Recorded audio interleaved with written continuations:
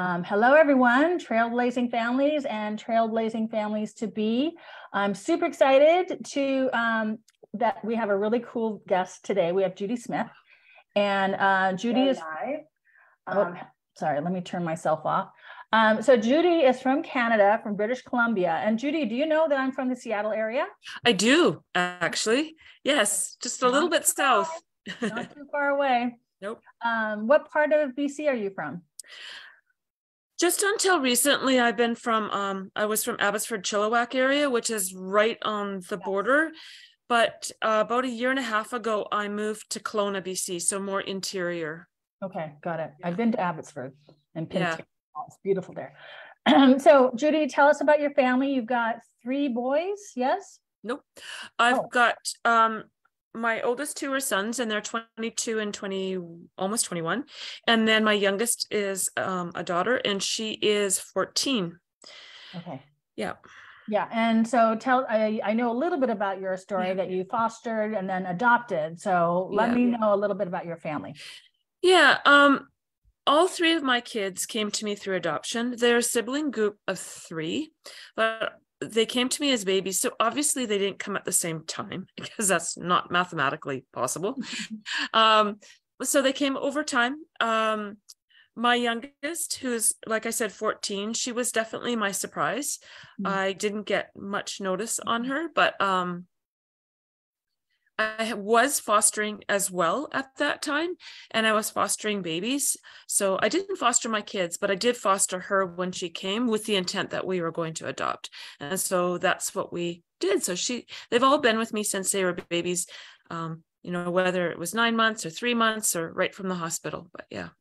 That's awesome. One of my relatives fostered, then adopted a 2-year-old a couple of years ago. So she's now 4, and it's really awesome to have her in our family. So so tell us a little bit about why because you only travel with your youngest, right? Yes. And why did you want to start traveling and world schooling?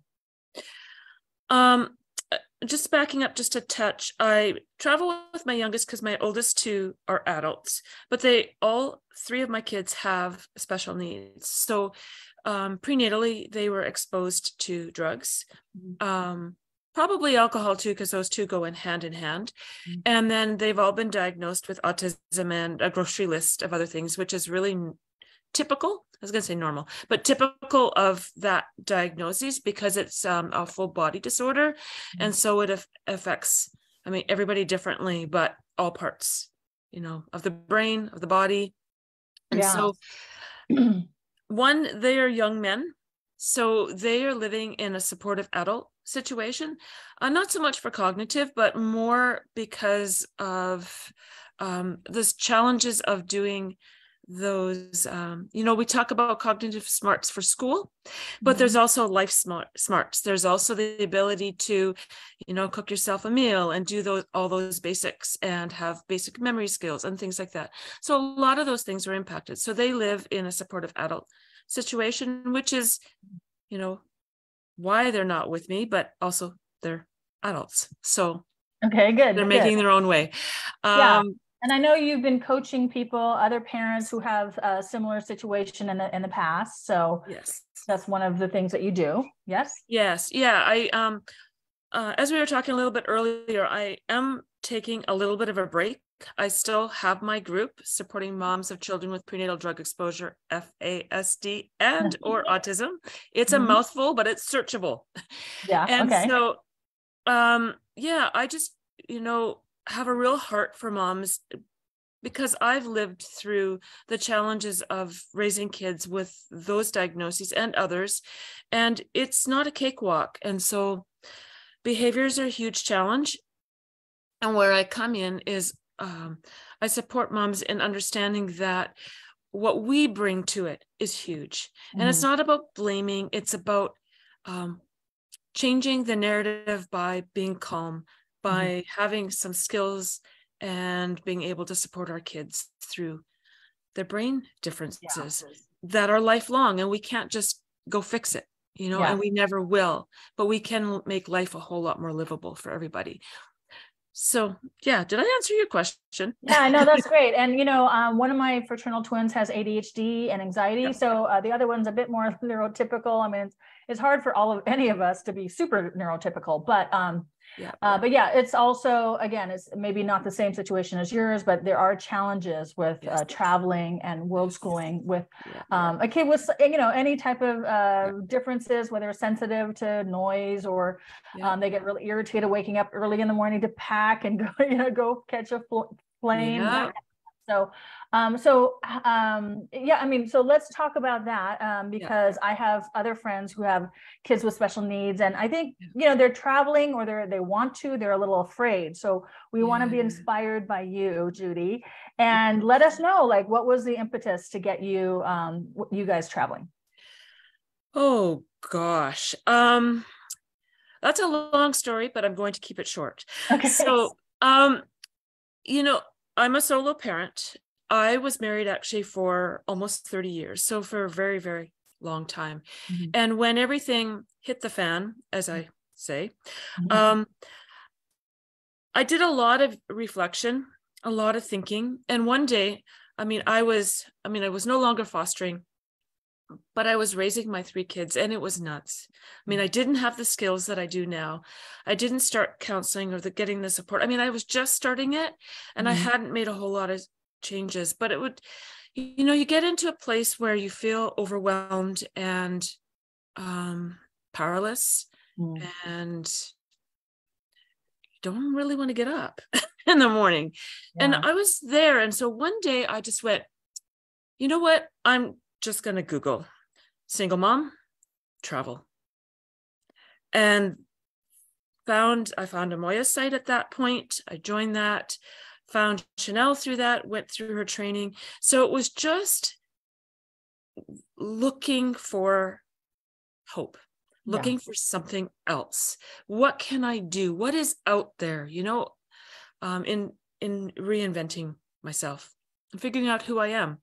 And so that's where it started. So when Amoya had her house in Merida in 2019, I think you were actually south of us or down. I was in Playa del Carmen, and I stopped by the house. I drove. I was gone. I just stopped by just for like 1-2 hours. Yes. And I saw that you were in Playa, and I went, oh, I wonder if I should meet her. And I never did. Wish I had, but never did. But I was so new to it all, and I really didn't know. That was really my first step out as a solo mom with that was 3 years ago. So she was 11 at the time, And so then after that, 2020 happened. That needs no explanation. Yeah. And were you in Canada the whole time there? I was in Canada, itching to get out. But so I was in Canada, and then 2021, I decided that I wanted to travel longer. And so what I had done, this is getting into how I set myself up and rented out my place and stuff. We talked a little bit about that. Yeah. And so, in 2019, I was living in a townhouse. Before that, I had lived in a house. And I was just slowly downsizing. So I sold that, moved into the townhouse, and then I got in my head that if I could still be in Canada half-time because of the different medical needs, and like I said, my older kids are in Canada and stuff like that, like I still wanted that connection. There's got to be a way that I can travel, make an income besides just my business, and be okay. And I thought, what's one asset that I have? And that's where I live. It's my home. Yes. And so I had been talking to people about this, and somebody had moved in the area that I live in now, and she had talked about this, and she never did it. I did. So I moved into a condo, which is about a 15-minute walk from a very large university connected to one in Vancouver, so UBC. And so I rent my place out from September 1 to April 30. So I did that in 2021, like last year, and I'm doing it this year. So I'm homeless. Okay. House for now. Yeah. Right? Like I don't have, I can't move back in my place. And so last year I decided that we would go to Mexico for that. We were going to go to other places, but I was really encouraged just to keep Mexico as my base because of my teens' specific needs. There's an autism diagnosis. There is, like I said, the prenatal exposures. There's ADHD. And there's anxiety. There's a lot of things. There's trauma. So there's a lot of things. And so there was some concern from my counselor that if we moved around a lot, it would be too difficult on her. Yeah. So we had Merida as our home base, and we traveled out from there. Okay. So was the therapist, their fear, was it difficult to move around a bit or just be outside of Canada and go to Mexico? Or, I mean, what were the pros and cons of taking your daughter to Mexico? There definitely were challenges. I definitely see a difference between last year and this year. I think I learned a bit about what she needed and what I needed. I think having a language difference was challenging at times. She could also be withdrawn, so that can be difficult. We did try a school, which has a lot of expats in it in Merida, which it's just called Leota, and which is great. She went part-time, which is also great, but they did English and Spanish, but it's a lot different. Like the structure was different. Social skills are difficult when if you have ADHD, if you have autism, if you have exposures, and if you have all three, it's a whole other ball game, right? And so I just really followed her lead. And that's what I do in my coaching too. Like, I'm not trying to plug my coaching, but that's one of the things that I learned along the way is really to follow your kid's lead. Like you were talking about early morning flights. We don't do early morning flights if I can help it. Yeah. Because it's not in her best interest. She takes ADHD meds. It takes time to kick in. Sometimes we've had to do it, but it can be hard to get a teenager that's neurotypical out of bed, let alone with. It's not that often that I do it, but once in a while, it just makes. Yep. And we have to, because sometimes there's hundreds of dollars difference, or there's no other flight that day. Yeah, or exactly, whatever, right? Exactly. I'm reading the comments. Ruby says that she used to be a foster mom. Thank you for all you do. It's so rewarding. So thank you. Yeah, everyone, I'm going to be asking Judy some questions, but please type in the chat if you have any questions for her as well. Okay, so thanks for telling us a little bit about your experience in Mexico, and also how you rented out your place. Any special thing you had to do? Obviously, you had to find a good tenant, yes, and credit check, background check. I mean, how do you make sure that they're not going to trash your house? Well, I mean, I had rented out a basement suite in my house before, so I did have some experience with it. And there are definitely, depends where you live, like there's usually community guidelines or rules about whether or not you can rent out. So it's really important for me. It was really important to find a building that I could rent out. And so I found a building where I could rent out short-term, long-term. So I could do Airbnb, or I can rent it out as a longer term rental. It was also important to me not to rent it out. This is what I ran into when I was living in the previous community, is I could have rented my townhouse out, but then I would have been renting it out without a deadline or an end date. And I wasn't ready to do that. So you really got to take stock of what do you want? What's going to work for you? And where do you have to go to make that work? So I needed to make some choices. I mean, I moved out of my townhouse for a whole pile of reasons, not just because I wanted to do but that was a big piece of it. Right. And also be willing to take those jumps and those risks. Yeah. Right.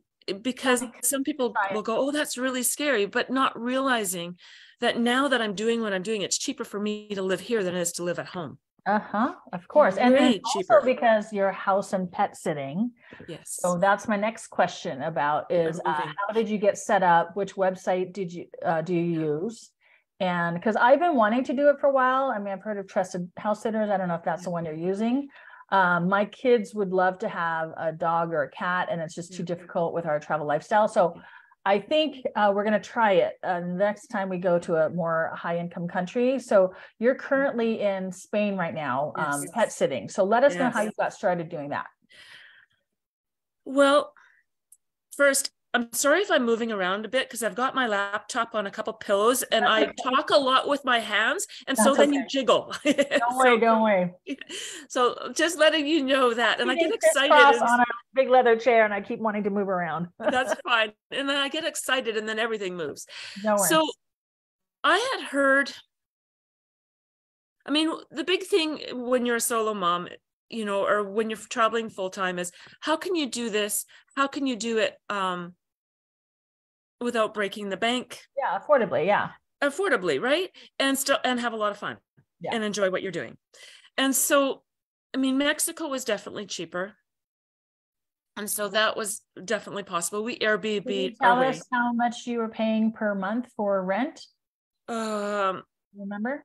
It really depended where I was at, and it varied. I mean, there was some months it was like 700 USD. And see, that's the other thing too, is I was thinking Canadian. And then so when I heard USD, I'm like, but it really still was better than what I pay back home. Yeah, okay. So yeah, 700. And I think the highest I went was probably right at the very end. It was a very nice place. It was probably 1,300, 1,200. So I had my car in Mexico, so my rent was less because we can live further out a little bit and drive in. But yeah, if you don't have a car, you kind of need to be in a tourist area or near the beach or whatever. Yeah, we were in Merida in the city, so it really depends, you know, where you are and want to be. Yeah. So yeah, we did definitely pay a variety, and some places were definitely nicer. And some, and it depends if you want one bed or two. What? Yeah, house sitting you pay zero, right? You pay zero. But and how did I start? Yeah. Tell us about that. So there was a couple of things. One was, again, Chanel had mentioned it, and I think somebody else, maybe a Moyer. No, I don't think. Yeah, I think it was Chanel. And so it was always stuck in the back of my head, but I think there was some fear there. I'm like, oh, how am I going to feel about going in somebody else's house? You know, what if they lock me in their basement? Like, you know, there's just me and my teen. Like, how are we going to, you know, all those things. But I think the more that I've traveled, the more confident I've gotten. I think also then I started, just backing up a little bit about exploring is I really wanted to travel this year. My teen really wanted to stay home and have a cat. I didn't want a cat. You found a solution. And I didn't want a cat. Okay. Well, and I more so I didn't want to stay home. I had kind of thought for sure 2 years of travel with summers in British Columbia. And so that's where it started, really. And so I said, well, what do you think if we travel and we take care of cats? Yes. Okay. So not dogs, but just cats. She said dogs, cats. So yes, but a lot of places I'll back up. I'll get to that in a minute. So that's where it started. And I started to look, and I'm a researcher. So I went to Trusted House Sitters. That was the one that was recommended. And I had asked, you know, someone, you know, where did you go through? They had gone through Trusted House Sitters. It's also recommended that you start house sitting around your community, like around where you are, rather than, you know, planning to go far away, because then you build up a reputation. You start to get references. So I was going to do that. I was going to start out by house sitting in Vancouver. I had a 3-week stint with a dog and a bunch of cats, and I broke my ankle. Oh my goodness. So I had to cancel that one 3 days before, which I broke my heart because of me, but also them. I don't like to leave people high and dry. So I didn't start local. I came off the plane in the beginning of October on crutches, had been wheeled through the airport, and showed up at my first house sit on crutches and unable to climb stairs. You continued even on crutches. Wow. Well, like I said before, I didn't have a home. Right. You had to go. Kelowna was super expensive. You know, it was $200 a night in Airbnb Canadian. So it's like, and I had the clear to go. So I did go. And so, you know, when I started to research I saw that the UK is a great place to start because everybody and their dog, has a dog or a cat or some other kind of pet. They have tons of pets in the UK. And so my teen also wanted to start in the UK because they speak English there. And that was one of the hard things about Mexico is they don't speak English. And so, and then culture is quite different. So we started out in the UK. I think we had about 5 house sits there.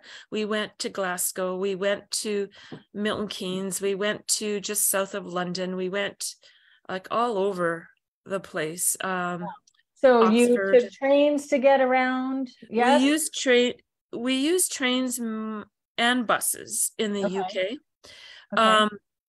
And even that, like, it was a challenge because of my own disability at that point, right? So, but I wasn't afraid to ask. That's the big thing, is not being afraid to ask for help. I got help to get on trains and to get off trains, wheelchairs on, ramps. Same with, well, not so much. That's why I did trains more. And that's the same with house sits too. You are interviewed for a position that you apply for, and you get to interview them as well. So if it doesn't feel right, you don't go. There's a couple that I turned down because I just didn't feel right about it. I didn't. And these people have reviews as well? They do. Okay, good. They have reviews.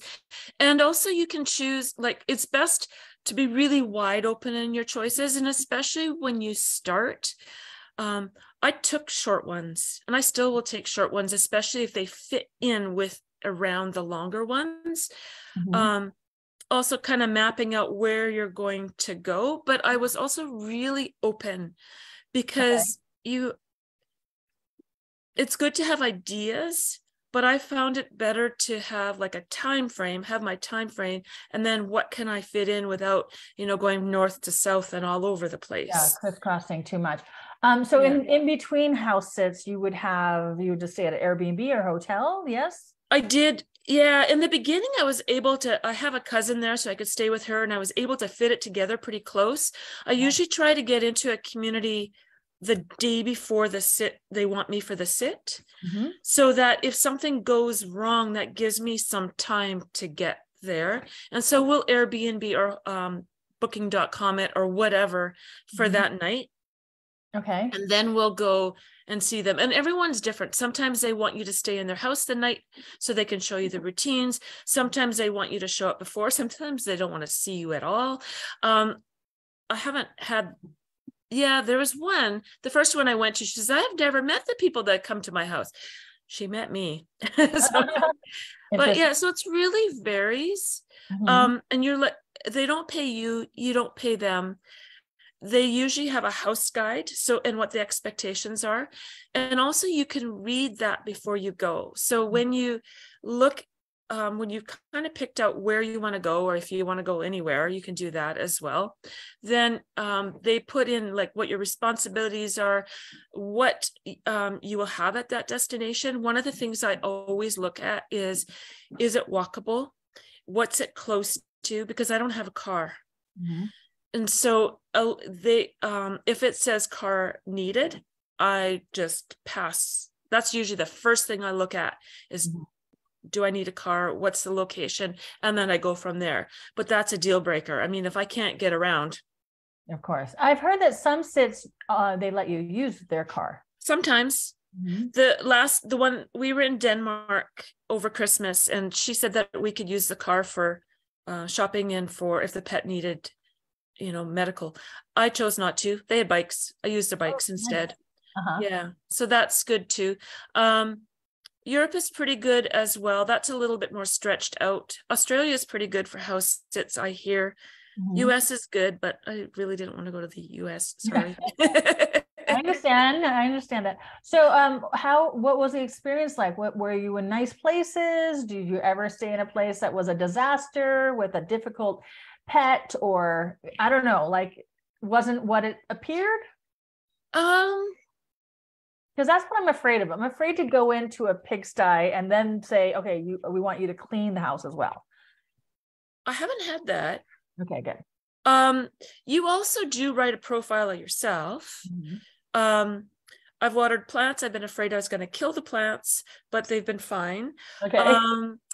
Pets, no, I think we've been really fortunate. I think I do interview. I mean, I'm pretty flexible with what the house is like. Like, I'm not super clean. I'm not really dirty. So I can kind of float either way. I'm flexible that way.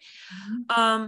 This sit, I love this sit. The view of the bay we're in San Sebastian. It's just phenomenal. And the food there is amazing. Yeah. I haven't eaten as much. I have a picky teen. Oh, She's got okay. autism, right? So I'll go out on my own sometimes. But our view is just phenomenal. She is definitely one of the more particular ones that I've been with, in terms of how she's laid things out. Often they want pictures of their pets. I'm totally fine with that. I just, snap a few things, write a few comments. You really have to get a sense of who they are and what they're looking for. And can you meet that? Can you do it? Right. Because you want to honor that request, because otherwise you're going to have frustration on both sides. Yeah. And also, like, when you go into somebody's home, you're going into their home. So I don't clean out their cupboards. I'll use things like salt and pepper and basics, but I buy my own food. If I use something, I'll replace it, or I'll ask them if it's okay. You really want to have that respect there, not just for the review, but that's how you want to be treated. Of course, as well, yeah. Right. And, so for these favors you're doing for them, and they're doing you a favor by letting you stay there, you're saving quite a lot. Yes? Oh, a ton. And that's one of the reasons we went to Europe as well, is because we can afford it. And we've done now, right? And we might have been able to before, but it's a whole variety of homes that we stay in. This is a fairly small apartment, but it's beautiful. The view is amazing. We've stayed in just in Bromley, just south of London. And that's the place to be, apparently. It was an older home. It was 2 cats, big yard, and they had all the latest appliances. They were a doctor and a nurse. It was amazing. We loved it there. So it's just like a real variety of places, and some are old. You're taking care of cats. You don't have to walk them so much, right? No, we don't. They're much more easier. You can kind of go out and about a bit more, right? Yeah, and you do. I mean, the more you're willing to do, the more options you're going to have, right? And so there are so many different kinds of animals you can take care of. There's farm animals. Yes. There's cats, dogs, there's guinea pigs, there's fish. We've done chickens. So we've done fish and chickens and cats. So what a great experience for your daughter, how much fun. We need to do that, because my girls, they've been really wanting, well, for a while it was dogs. Now they're really wanting cats. And we go to cat cafes, and, we pet did that cats on the street in Istanbul, here in Bulgaria, and they really want to spend more time. So I think we're going to have to sign up. We're going to Italy in a bit. So we're going to try to do that. Yeah. That's awesome. I did find that, like what I was saying, that last year was harder. This year is definitely easier, and she's more content. And I really believe that it's a number of things, but I think that being with pets has been huge. Pet therapy, totally. It's huge to have that. Like, for me, I don't need it. I can just walk down a street in another country and just love this, and talk to people in the grocery store and fumble my way through and be animated. And I love that. But she's a homebody, and she loves to have cats around her. So this has been great. And I think that, again, if you have a child with special needs, knowing what they need, not what they want, because we often will say, they want this or they want that, or they're being picky, or they're being selfish, or we label our kids, not really realizing that often it's a deep need for them to be able to regulate and calm their body and be okay. Yeah. And so this has done it for her. Now we are going to Turkey. We will be Airbnb-ing it for 3 weeks. And then we're in Athens for 4 weeks, and we're house sitting in Athens, and it's a dog. So that will be our first dog. Okay. Yeah. Yeah. So you have to do a bit more dog walking and pick up poop and all that stuff. And yeah. Well, that'll be awesome. And maybe you can, learn the neighborhood by taking your dog out for a walk all the time. So go on cafes. Yeah. Yeah, totally. And so how was your foot, your ankle, and didn't you break something else you told me earlier? I did. In June, I broke my wrist. Oh my gosh. Yeah, it's been quite 2022 was interesting. I broke my wrist, and then I was out of the cast for 3 weeks, went hiking on a local mountain in Kelowna with my sister, saw the view, was halfway down, and my foot went, and I denied that it was broken, but I did break my ankle. Is it healing now? It is healing now. I was in a boot. I left Canada in a boot. Okay. In a chair. I saw all kinds of parts of airports that most people don't see. I was put on the plane on, those food elevator things. That's how I was put on the plane. I was taken off the plane. It's but I see people going down the little whatever the thing, to get on the plane in a wheelchair. Why'd they have to use a special elevator for you? They do. Oh, interesting. But the highlight was I didn't have to stand in any lines, and I got to go to the front of all the lines. So that's been a bonus. Yeah. So just over time, it's gotten better. Like in Denmark, I was doing quite well, and then I started biking, and then I had a lot of pain again. So now I'm able to walk.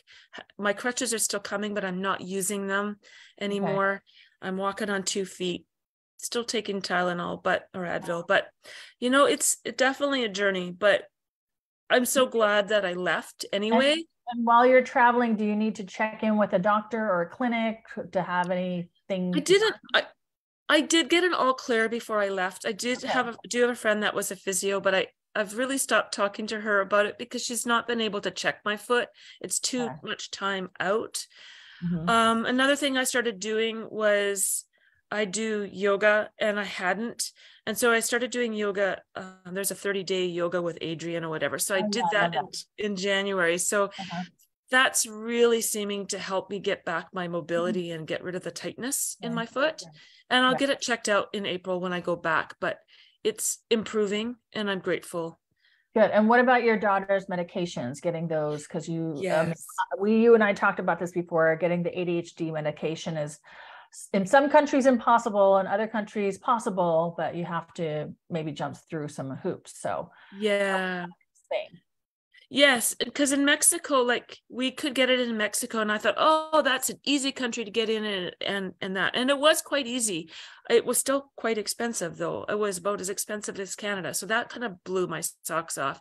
Mm-hmm. So then when I came here, I went into an expat group, I think it was an expat group because San Sebastian's so small, mm-hmm. and I asked the question, and one guy said, yeah, I go back to the States twice a year because I don't want to deal with the hassle. I'm like, oh gosh, now what am I in for? And then I talked to you, which was helpful.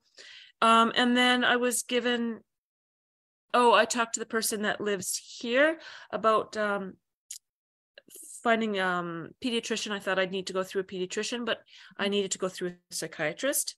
Mm-hmm. And I was tossed around on the phone, which was really wild because I didn't understand Spanish. Oh no, yeah. And when you get in the automated system and you have to pray uno, dos, or whatever, tres. I'm like, I started to recognize the numbers, so it kept being 0, 0, 0, 0. Oh, no. I finally talked to somebody. I'm like, yes. Habla inglés? Pardon? You have to say habla inglés first. Do you yes. No hable español was the other one. And so then I had to go through the private track because I needed a psychiatrist for a teenager, right? Okay. So I did find one. She said there was nobody available. And asked me to go back to the Canadian or the public system. And I said, I did that. And she fit me in. She moved, I think she moved someone or put me after her last patient. I don't know what she did. I was told it would cost me about $300 or so for an appointment. I went, she didn't charge me a dime. Wow. She charged me nothing. Yeah. Then she gave me a prescription for 3 months. Ooh, good. For 90 days for Concerta. The name brand, not the knockoff. Okay. Which is also huge because How much was it? I was so impressed. It was euros. It was about 35 for 30. 35 euros for 30. Okay, that's pretty good. Yeah, I mean, about 50 bucks Canadian. I was in southern Spain and I went to a clinic. It was easy to get an appointment, and I just showed them the pill box we had, and they just quickly wrote it. And I think it was 20, 30 euros. And then we got the medication, and we did get the generic one. I think it was made in Germany, but it was so. Wow. I just didn't want to mess with it because this is what she has had for a long time. This is what her body does well on, what her brain does well on. So let's keep it the same. So I was willing. And the doctor did tell me that prices for all of them have come down because there's more competition, right? Yeah. And so, in the end, it was really easy to get the appointment. And then there's a pharmacia just across the street. They didn't have it there. They called somebody else, got it in. We got it today. So between seeing the doctor at 5 yesterday and we had the medication, 1 o'clock today or whatever. Okay. So that's pretty impressive. So tell me, that's awesome. Tell me a typical day in your life with your daughter traveling with the cats and dogs and all that. I mean, are you guys world schooling? Are you learning? Are you doing any lessons, or is it just unschooling? Let us know about the learning and your activities during a typical day. Yeah, first, before I talk about that, I'm going to say that, because it's going to kind of give context to everything else. I was a classroom teacher in the elementary school for almost 20 years. Yeah, pretty ingrained into how school should be done and needs to be done. Yeah. It took a long time for me to unwind from that. So last year and this year, in British Columbia, you can register. And so when you register, that's true homeschooling. You can do whatever you want, right? Darn well, please. So I chose to do that. And because there's trauma and there's special needs, I've really chosen to take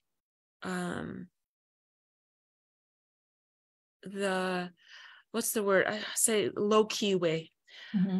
So it is definitely more unschooling. This year, she's taking much more interest in where we're going and what we're doing. They have eyewitness books here. I think she has about 40 of them. Do you know what I mean by the eyewitness ones?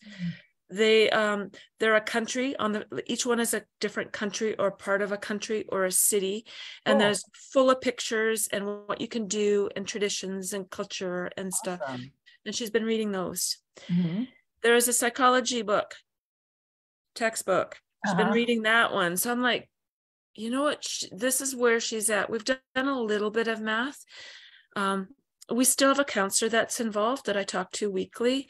And so we get support that way. So really, we've been focusing on emotional health. Yeah. Because we can so much focus on cognitive ability and cognitive education.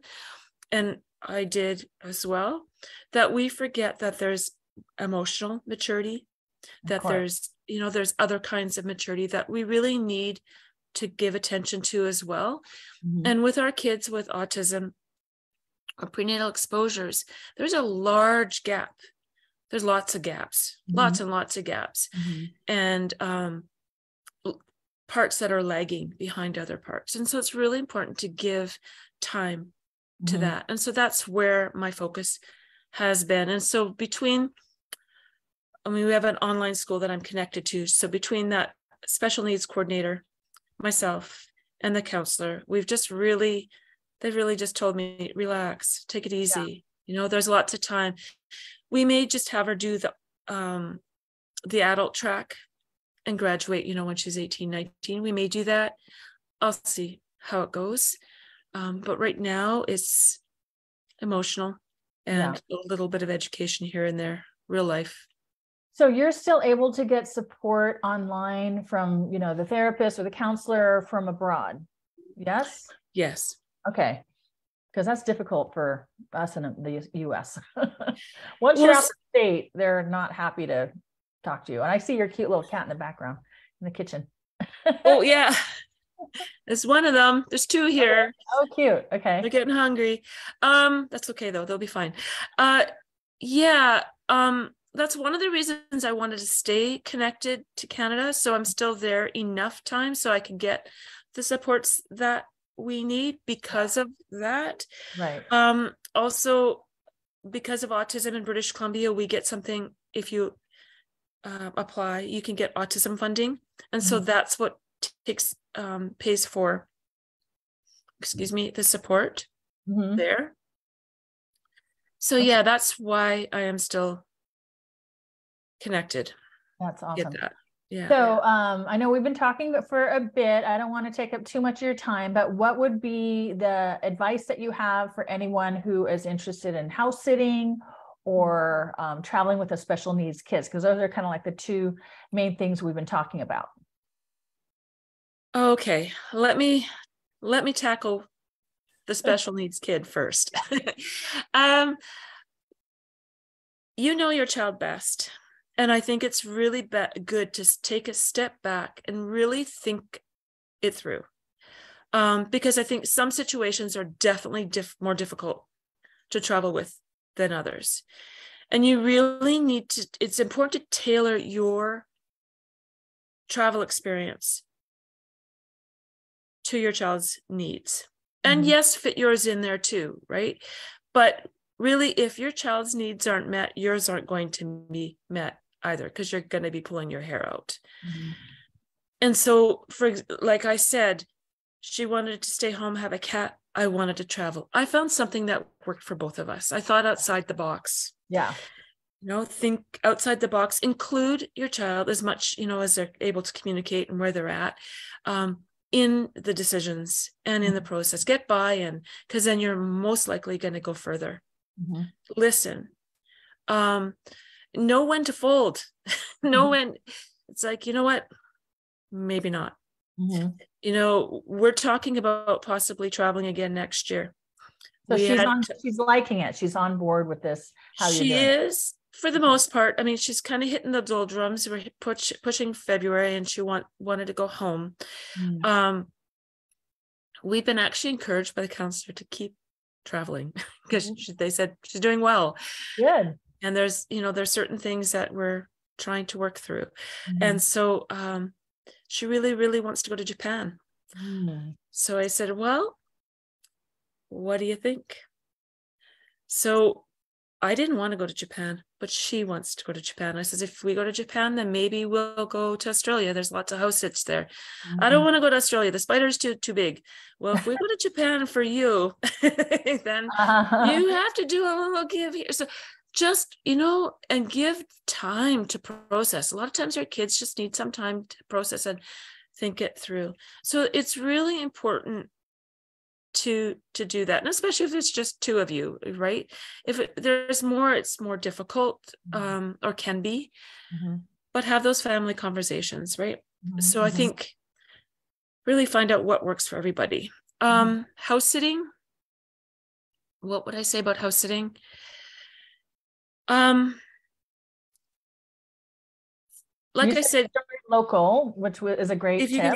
If you can start local, that is fabulous. I actually had a much easier time finding places in the UK than I did around my home in Kelowna. And also, don't worry if you get turned down a lot to begin with. You don't have experience. Yeah, they don't know you. Yeah, I heard that at first you might have to take the last minute sits. Like if somebody cancels their other person, and you have to just hop in there. And maybe not the best ones, or maybe 1-2 days. I have a Kiwi mom friend. She's been traveling for, I don't know, probably 10 plus years with her daughter. And they have done so much house sitting that they stay at like amazing places, because now she has such a reputation, a good reputation. And invited back over and over again. So they stay in palatial places with a pool and everything. And that's can't be picky. that I was alluding to that, or touched on that in the beginning, right? Is you got to go where they come. And so we did, like, we were flipping all over the UK because I was just grabbing whatever I could grab. You know, the one in Vancouver we didn't do. We got accepted. And I'm like, I was so grateful. That was a 3-weeker. I'm like, I'll just take it. I don't care if I don't want to walk the dog. I'm walking the dog. You know, I will do it, and I will do the best job ever. And so you have to really go in with that mindset, is that, you know, there is a service element. And then also, you know, take ones that you know you can do that are going to fit. There's some that I've seen with 11 cats. We are not doing 11 cats. Wow. That's just not going to happen. So there's something that you said that twigged for me. Going where you can get them. I didn't expect to get great places. I just went wherever I could because there's competition for those. I check a lot right now. They just instituted on trusted house sitters that only a max of 5 people can apply, and then it shuts it down and it says that they're reviewing applications. Some people have kind of gotten around it, and then they'll start to turn people away, but they will still keep them in mind, but that way they can get more applications. It's kind of good for you if you're applying because there's only 5 people, but quick, right? And but how you have to be far in quick. advance do you try to apply? It depends. It depends. Like this one here in Spain, when we were in Denmark, I did not have one after because I knew I'd have 6 weeks before I had to go to Athens. And I thought, well, push comes to shove, I will just Airbnb it for 6 weeks in Turkey. And then I really, really wanted to go to the Netherlands because that's my roots. That's where my parents immigrated from. And my daughter had shown interest. And so I really wanted to do that, but I wasn't getting it. And I had one, and it was too short of a turnaround after Denmark. And so then this one here in Spain, I had applied and she had gotten somebody else.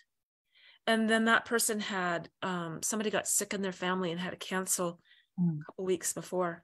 So this person here, she reached out to me and said, are you still available? And I went, it is your lucky day, because I didn't say that to her, but I was being selective. I think I did say it. I says, I'm being selective because I can right now, but we are really interested in yours. So yeah, we set up an interview. She went with me, and I'm here in San Sebastian, right? Oxford we got, that was a really good one. I think, you know, a middle-aged mom and a teenage daughter are a pretty good sell. Yeah, because I would think maybe if you had a whole bunch of young kids running around, it might not be so attractive for the homeowner or the pet owner. But yeah, for you're more mature and with a teenager. And my daughters love cats, so they would be totally loved on. Right. The other thing is when you put your profile together, like I know someone said to me, all they wrote was call me. Like they said, yeah, that was a no. And so this might be a helpful tip, because the hot ones go so fast. I've actually in Google Docs, I've put together a generic blurb about it. They do say like personalized and stuff, but it is personalized because I update it, you know, here and there. I say, you know, who I am, who we are, kind of a little bit about our journey, what we're planning on to do this year. So I give a bit about myself, you know, that we're taking care of, I don't say cats, animals, you know, this is what we're currently doing. And so I go a little bit into depth, but I can put it up really fast because, and I just change the pet names because I'll have, you know, your house looks really cute and Pookie and Snooki look awesome. I can't wait. You know, I'd love to meet them, or whatever is you. You have to be you. And so I do that. And, you know, mention, and it says that in read through trusted house sitter, if you go with them, their blurb as to what do you put in a letter. That's really helpful. Okay. Or yeah. Do you have a referral code that you want to give us? I mean, do you get credits for doing that? If not, you should get one, because I've heard other people like you can get some credits somehow. I don't know, whatever. I guess it's a free. You know what? Oh no, but you do have to pay for it. You do have to pay to join Trusted House Sitters. You do, and you can pay for different levels, and you can, I think if I have a referral code, I think you can benefit from it. I have to go take a look at it, but there is something that I haven't done it. Put it in the chat in the Facebook group where this is streaming live. And I just wanted to read, Kara is saying, I'm hoping we can make house pet sitting work for us. Michaela is 6 years old now, but when we start doing this, she'll be about 8 or older. And then she recently joined a few different Facebook groups for house sitting opportunities. And then Rebecca said, yes, emotional support and education is a focus for us. We took 3 years to decompress from school and to find calm and harmony. Now my daughter is in a Waldorf forest school and she's ready for it. So awesome. Yeah, awesome. so it's great that the people watching this are able to, relate with what you're doing and be inspired by all that. I know I am, because again, I keep saying we really need to get into house sitting, because I mean, I want to go to the more expensive countries, and we do go and we kind of whiz through, but I'd like to spend time there and not worry about the cost of living. And I think if my accommodation is free, and then we need good internet. And then my kids have adorable pets to play with, and we're not the type of people to go out every day doing tourist stuff. So we're happy to stay home part of the time. So I think that would be perfect for us. So I will definitely look into it, maybe this spring when we're in Italy. Well, and it is really good because I don't worry about spending money on things so much. Like when we were in Denmark, that's a really expensive country, really expensive. But we went to this one place that had water slides, and that was like by Legoland. We went to Legoland, we went to this place, and they were costly. We ate inside, but I didn't worry about it because I knew we weren't paying for the roof over our heads, right? So it does really enable you to take that out of the equation and just go for it, right? So that's cool. That's super awesome. Okay, Judy, if anyone wants to follow your travels or get in touch with you, is there a good way for them to reach out to you? Or do you have anything that you want to, I know your special needs coaching is kind of on hold right now, but is there anything that you want to share, any social media? Or they can just send you a friend request on Facebook. They can send me a friend request on Facebook. Okay. I am actually under Judith Smith. That's a whole other part, because this is a good thing to know, is if your account ever gets deleted and you have to prove your identity, you better have the name that is on your legal documents, because if you don't, you cannot get your account back. Well, you know what though, I go by Liz. My legal name is Elizabeth. I have in the past, because I am an admin of a page, had to prove my identity, and I was okay, but they never took it away from me. I think you're talking about getting it back. Oh, that's scary. It is getting it back. If they take it away from you because somebody did something on your site, So I have to change my Facebook name to Elizabeth? I don't know, but I don't use Judith. Never in my life have used Judith, but it's on there as Judith, and I have in brackets Judy. Okay. All right. Anyway, please comment in the Facebook. I will do that. And put your trusted house sitters, and then people know how to get a hold of you. Awesome. Okay. Well, I'll do that. To talk to you, and thank you so much for sharing your story. And seriously, so inspirational. And people say, "Oh, Liz, you're a solo mom traveling with your kids," and I'm like, yeah, but Judy is, special needs, and with a broken foot, or with a boot, and, and house sitting and all of that, and having to chase down your ADHD meds, kudos to you for just, you're so determined. You keep plugging away, I guess, I think some people just say, this is too hard, I'm going home. Well, I guess you couldn't go home because you rented your place out. Don't have a home right now. But I know, other people who are world schooling don't have, a home base necessarily either. But anyway, Awesome. Thank you, Judy. Yeah. Thank you so much for having me. I appreciate it.